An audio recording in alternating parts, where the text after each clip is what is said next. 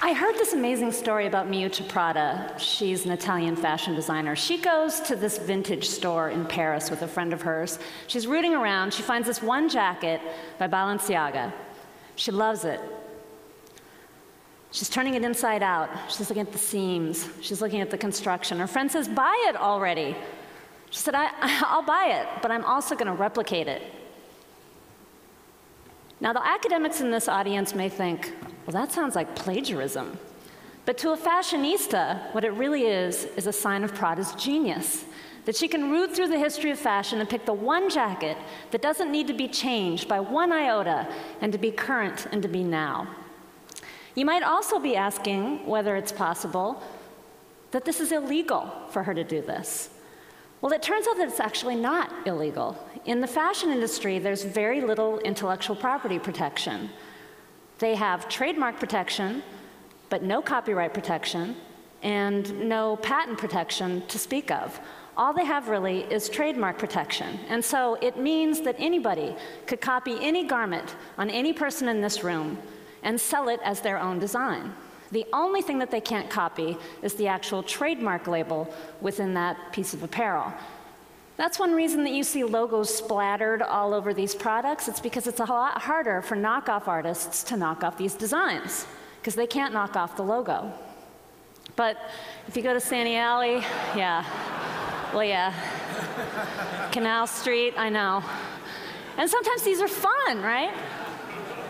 Now, the reason for this, the reason that the fashion industry doesn't have any copyright protection is because the courts decided long ago that apparel is too utilitarian to qualify for copyright protection. They didn't want a handful of designers owning the seminal building blocks of our clothing, and then everybody else would have to license this cuff or this sleeve because Joe Blow owns it. But too utilitarian? I mean, is that the way you think of fashion? This is Vivienne Westwood. No, we think of it as maybe too silly, too unnecessary. Now, those of you who are familiar with the logic behind copyright protection, which is that without ownership, there is no incentive to innovate, might be really surprised by both the critical success of the fashion industry and the economic success of this industry. What I'm going to argue today is that because there's no copyright protection in the fashion industry, fashion designers have actually been able to elevate utilitarian design, things to cover our naked bodies, into something that we consider art. Because there's no copyright protection in this industry, there's a very open and creative ecology of creativity. Unlike their creative brothers and sisters who are sculptors or photographers or filmmakers or musicians, fashion designers can sample from all their peers' designs. They can take any element from any garment from the history of fashion and incorporate it into their own design. They're also notorious for, riffing off of the zeitgeist, and here I suspect they were influenced by the costumes in Avatar. Maybe just a little. Can't copyright a costume either. Now, fashion designers have the broadest palette imaginable in this creative industry. This wedding dress here is actually made of sporks. And this dress is actually made of aluminum. I've heard this dress actually sort of sounds like wind chimes as they walk through.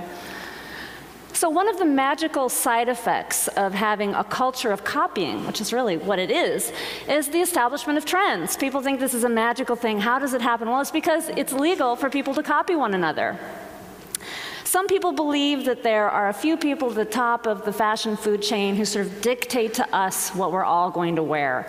But if you talk to any designer at any level, including these high-end designers, they always say their main inspiration comes from the street, where people like you and me remix and match our own fashion looks, and that's where they really get a lot of their creative inspiration.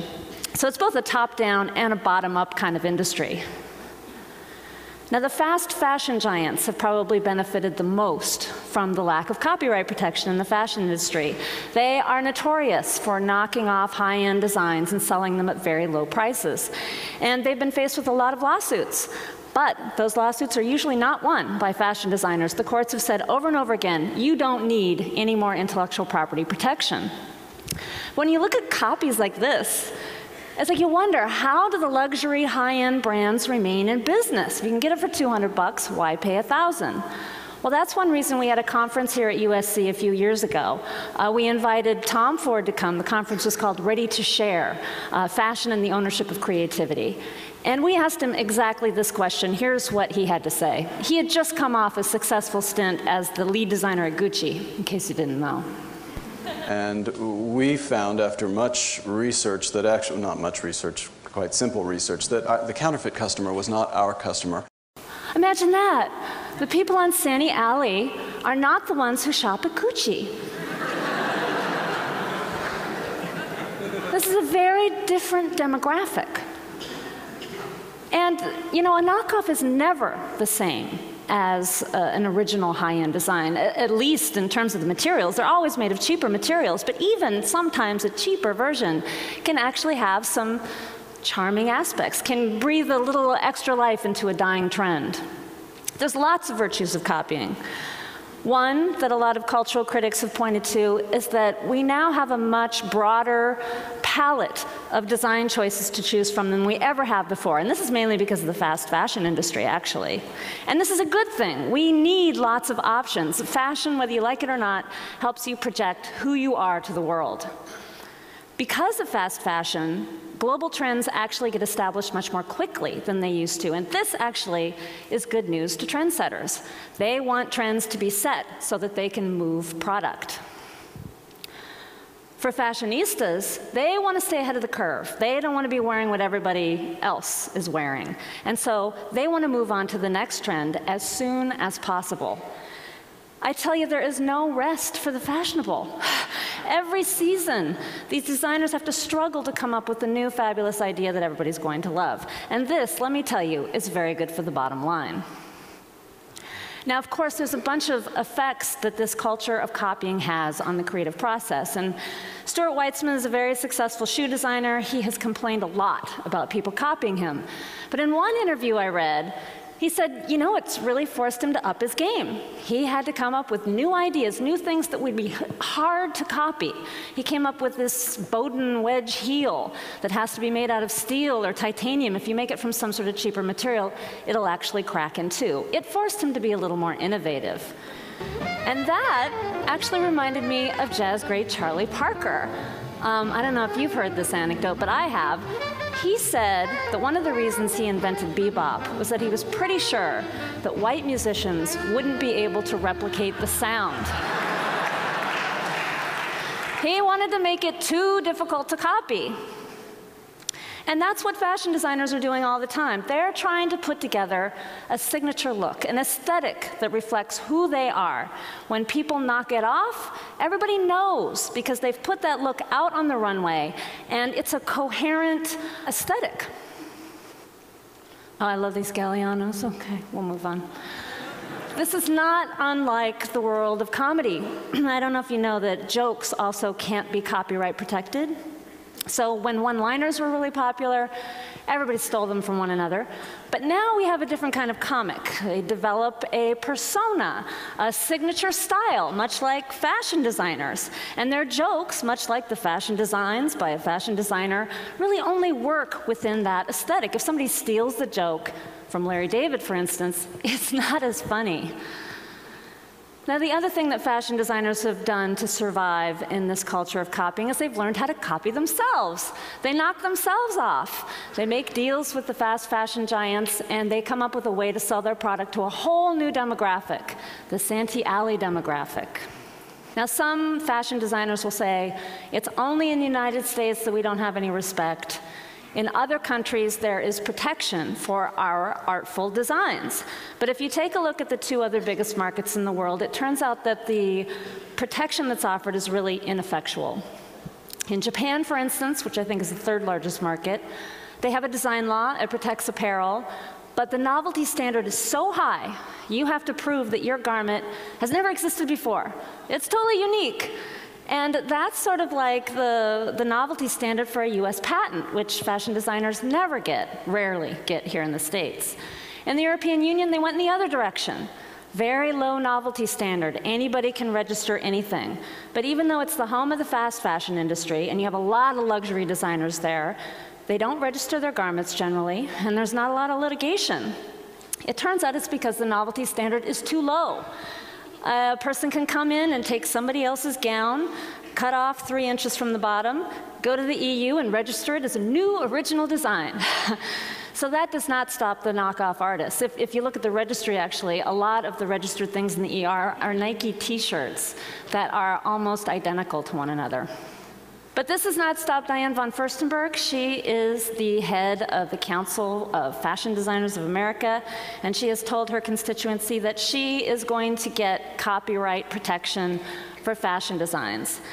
The retailers have kind of quashed this notion, though. I don't think the legislation is going anywhere because they realized it is so hard to tell the difference between a pirated design and something that's just part of a global trend. Who owns a look? That is a very difficult question to answer. It takes lots of lawyers and lots of court time, and the retailers decided that would be way too expensive. You know, it's not just the fashion industry that doesn't have copyright protection. There's a bunch of other industries that don't have copyright protection, including the food industry. You cannot copyright a recipe because it's a set of instructions, it's fact. And you cannot copyright the look and feel of even the most unique dish. Same with automobiles. It doesn't matter how wacky they look or how cool they look. You cannot copyright the sculptural design. It's a utilitarian article, that's why. Same with furniture. Even, you know, it's too utilitarian. Magic tricks, I think they're like instructions, sort of like recipes, no copyright protection. Hairdos, no copyright protection. Open source software, these guys decided they didn't want copyright protection. They thought it'd be more innovative without it. It's really hard to get copyright for databases. Tattoo artists, they don't want it. It's not cool. They share their designs. Jokes, no copyright protection. Fireworks displays, the rules of games, the smell of perfume, no. And some of these industries may seem sort of marginal to you, but these are the gross sales for low IP industries, industries with very little copyright protection, and there's the gross sales of films and books. It ain't pretty. So you talk to people in the fashion industry and they're like, shh, don't tell anybody we can actually steal from each other's designs. It's embarrassing. But you know what? It's revolutionary.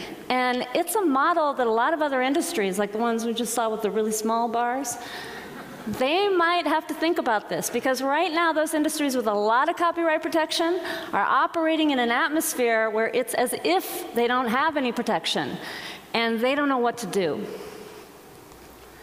When I found out that there were a whole bunch of industries that didn't have copyright protection, I thought, what exactly is the underlying logic? I want a picture. And the lawyers do not provide a picture, so I made one.